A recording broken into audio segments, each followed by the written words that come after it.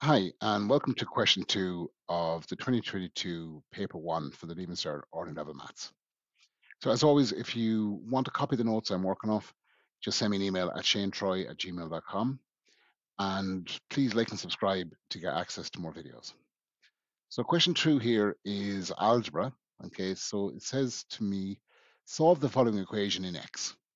Now, I'd always advise that you, in a sense, take a second, pause it, and try it yourself and see if you get the same answer as I get.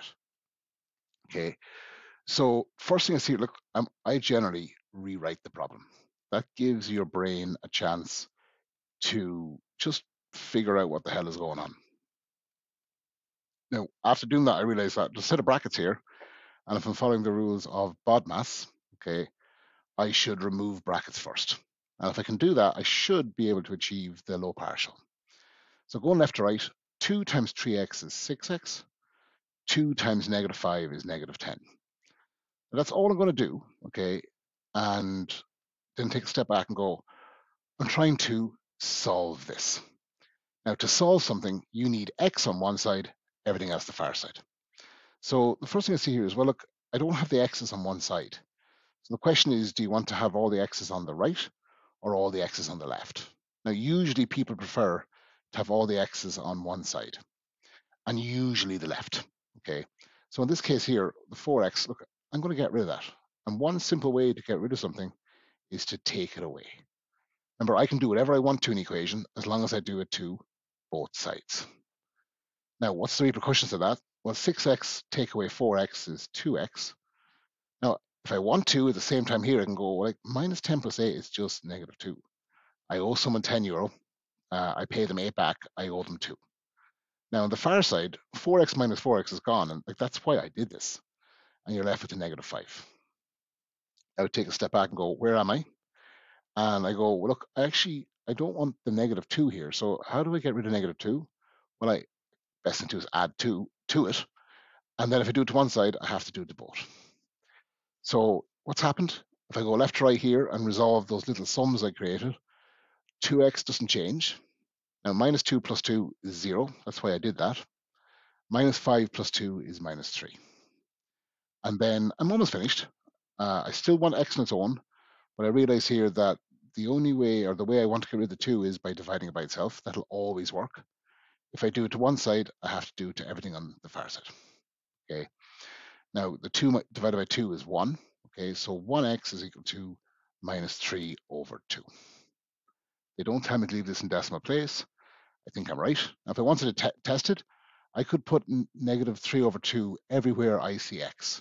Okay. I'm not going to actually test this. And just put it to the calculator and see does left side equal right side. What I'm going to do for simplicity is I'm going to check my answer on the next page, and brilliant. Okay, I managed to get it right. So a good 10 marks. Nice question. It's consistent with the rules of algebra. It's just a matter of doing it. And we know we want x equals our answer because it says solve. I know this is an equation because there's an equal sign, and then the rules of algebra come into play. Now this one here, part B, is powers. That's only worth 5 marks. Okay, but they're just testing the rules of powers. And I'm going to, as always, rewrite it. Okay, so 3 to the power of 4 to the power of 5 over 3 to the power of 6. Now, the first thing I see here is that this is the power of a power, rule 3 of powers.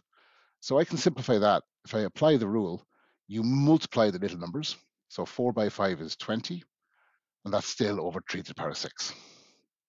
Now, that's my 2. So then if I go, well, look, what's happening here? If these are the same base number, and they're both 3, then I can divide them, okay? And division of powers says that I should take away the little numbers, the number on bottom away from the number on top. So I end up there with 3 to the power of 20 minus 6, which is the same thing as 3 to the power of 14. Now, technically, I should have been able to write that in the calculator, okay? So if I clear that off and just move this across, that's a fraction, 3 to the power of 4. I just want to close the brackets, and that's to the power of 5 on top. Then the bottom was 3 to the power of 6. This should give us the same answer. It's going decimal. Damn it. It's not as helpful as I thought it would be. Okay, it's not helpful. Now, if I want to check my answer, I suppose it's helpful. That's 4782969. Is 3 to the power of 14 the same thing? And it is. Okay, so again, that's, I suppose it's useful from that perspective. But the calculator doesn't display the answer there in powers. And I don't know of a way of turning a number into a power. Yeah, I don't think there's a way. Okay, so that's part B. Not worth a huge amount of marks, but it's just testing your rules of powers. And it's worth noting that in the maths tables, if it goes to the contents, if I look for indices and logarithms, that's the rule of powers we were just looking at. Okay, that's rule 3 of powers. That's the first rule we applied. And this is the second rule we applied, rule 2 of powers. Okay, so moving on. That's just the answer in the notes. And now I think I didn't do this. I didn't actually write. No, I did. 3 to the power 14. It doesn't actually ask you to state what k is. So I think I was okay at that point there. No harm spelling it out to the assessor. Okay, so in this particular question here, we have two linear equations. Okay, 3x plus 2y is equal to 1, and then 7x plus 5y is equal to negative 2. Now, I would often do this with my students. I just have to find something.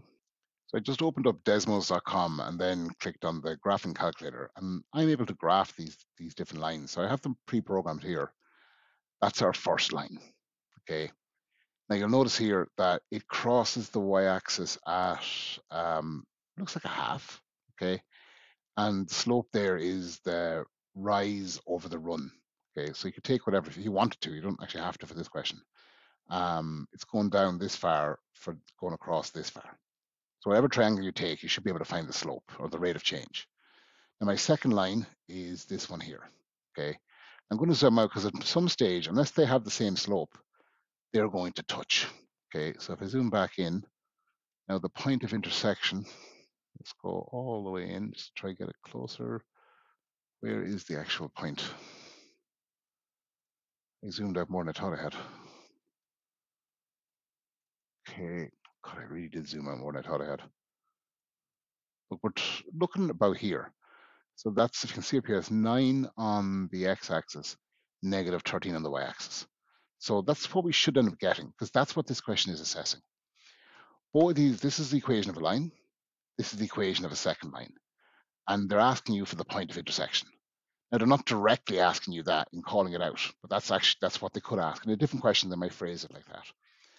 And the logic behind this is that if I take either equation on their own, okay, so this first one, for example, 3x plus 2y is equal to 1. On its own, this is an equation of two unknowns, and we cannot solve an equation of two unknowns. But if I look at the second equation, 7x plus 5y is equal to negative 2. Again, this is an equation of two unknowns, so is not solvable. But if you compare two equations of the same two unknowns, so this is both x's, okay, and both y's, well then I can combine them together, and by following the elimination method, I can basically find out the values of x and values of y. So I'm going to look at this and I'm going to go, which one do I want to cancel first? Okay. Now to make them cancel, we're going to use the fact that in algebra, I can do whatever I want to an equation as long as I do it to everything. So on this top equation, I'm going to multiply that by 5. If I multiply every term by 5, I'm going to end up with 15x. 2y by 5 is 10y is equal to 1 by 5 is 5.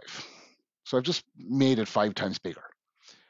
Now, I want to, on my second equation, create a situation where something will cancel. So if I multiply this by negative 2, you'll see what's going to happen. Negative 2 by 7x is going to give me negative 14x. Negative 2 by positive 5 is going to give me negative 10y. And then negative 2 by negative 2 is going to give me a positive 4. Now, because I multiplied across by a negative, okay, the signs here changed. So when I combine the two equations, 15x take away 14x is 1x, and then 10y take away 10y is gone. 5 plus 4 is equal to 9. So I just found out that x is equal to 9. Now, if I look at either equation, let's do it for both. Okay, 3x plus 2y is equal to 1. I now know the value of x. Okay, so it's no longer an equation of two unknowns. Now it's an equation of one unknown. And if I resolve this, go left to right, 3 nines is 27, plus 2y is equal to 1. I want to solve this, okay, so I'm going to use my rules of algebra.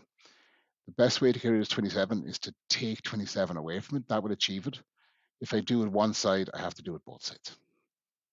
Once I go left to right now and apply those little sums, well, 27 take away 7 is 0. We don't bother writing that. The 2y hasn't been changed. And on the right-hand side, 1 take away 26 is negative 26.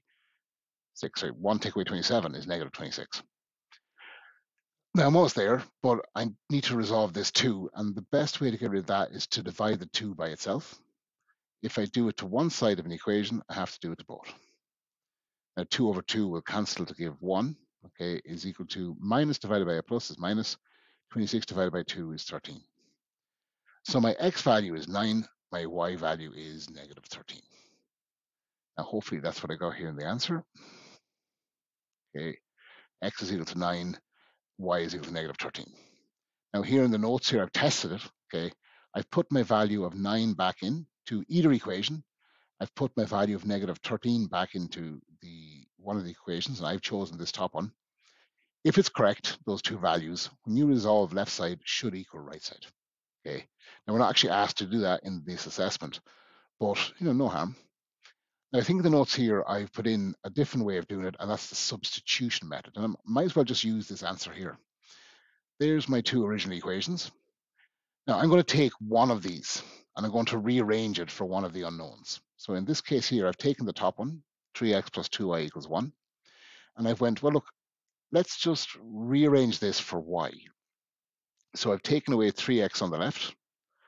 And if I do it one side, I have to do it both sides. Now the consequence here is that on the left-hand side, this is going to, because they've cancelled, 3x take away 3x is gone. I'm left with the 2y, I'm left with the 1, and then the negative 3x. So I end up with this statement here. Now at this stage, okay, I want to rearrange for y, not 2 times y. So I'm dividing both sides by 2 in order to achieve that, because the ultimate consequence of that is that the 2's here will cancel. You're left with 1y is equal to 1 minus 3x all divided by 2. Now, I now have a statement for what y is equal to. And in the substitution method, I'm going to take that and put it into the other equation. And once I put in, there's two unknowns here, but I now know a way of expressing y in terms of x, okay? And I've just said that here. And then I substitute, instead of y, I put my rearranged statement for x. So now if you look along the equation, I have an x and an x, but it's the same unknown, so I can solve this. Now it looks a bit unwieldy, but I can do it. Okay, I just have to go ahead and get it done. So if I go left to right then, there's brackets here. Now the 5 here multiplies by the top of this algebraic fraction. And you can test this by going 2 times a half. Now if I'm multiplying 2 times a half, the only answer that's correct is 1. If I was to multiply 2 by the top, I'd end up with 2 over 2. If I multiplied 2 by the bottom, which would be wrong, okay, I'd end up with 1 over 4. If I multiplied 2 by top and bottom, I'd end up with 2 over 4. Now, hopefully we know that 2 times a half is 1. Even though 2 divided by 2 doesn't look like it, anything divided by itself gives 1. 2 times a half is not a quarter, okay? 2 times a half is not a half. 2 over 4 is a half. So the only one that makes sense is to multiply the 5 by the top of this fraction. Now, I've done that here. 5 times 1 is 5. 5 times negative 3x is negative 15x. And then nothing happens to the right-hand side. So all I've done is remove the brackets. Now at this stage, I have what looks like a problem, but the way to resolve this is to multiply each term by 2, okay? If I do that, okay, what's the reason I'm doing it is these 2's here will cancel. So I've achieved what I wanted to, which is get rid of the 2 on the bottom. But I've created a problem in that I have to do these operations. 2 times 7x is 14x. Okay, the 2's cancel, so now that's resolved. Then negative 2 times 2 is negative 4. Now at this stage, okay, I'm almost there. I want to just try resolve it, and I'm doing this here by adding the x's. So 14x take away 15x is negative 1x. And that's all I've done here. All the other things stay the same. I want x on one side, everything else the far side. So I'm going to remove the minus 1x. Now in this situation, I've moved it across the equal. Okay, so let's clear this off just to make it simpler. And if you bring something across the equal, okay, you should change it to the opposite operator. So when this moves across, okay, it was subtracted, now it's added. Now the 4, I'm moving that at the same time, okay, and it's subtracted on the right. When it moves across to the other side, it'll be the opposite operator, which is added. Now all I'm going to do now is just go 5 plus 4 is 9, and that's what x is. Now, once I know what x is, I can use either equation, and I might as well use the one I rearranged that gives me a direct statement for y. Everywhere I see x, I'm going to put 9. Okay, and now because I now know what x is, put it through my calculator, and I got negative 13. Again, I tested it here to make sure that left side equals right side, but again, you're not being asked that. So I would suggest that most people would probably use the elimination method, okay, and we should know how to use the elimination method. The substitution method will work just as well, but with this particular equation, because it's a linear model with a linear model, it's probably better off using the elimination. But we'd often have to use the substitution method if it was a problem involving maybe a line in a circle and seeing if they're a tangent or a chord, or something where the two equations are fairly fundamentally different. So we do kind of need to know both methodologies. And it's one of these things with simultaneous equations, it's going to be asked. It could be asked multiple times in different questions. So it's worth a whack. Like 15 marks out of the paper is a fair chunk of marks. And it'd be a pity to lose them out for something that once you get the hang of it, it's fairly handy. But it's just to remember how to do it is what's always the trickiest thing. So as always, if you want to copy the notes I'm working off, just send me an email, shanetroy@gmail.com. And don't forget to like and subscribe to get access to more playlists. Thank you.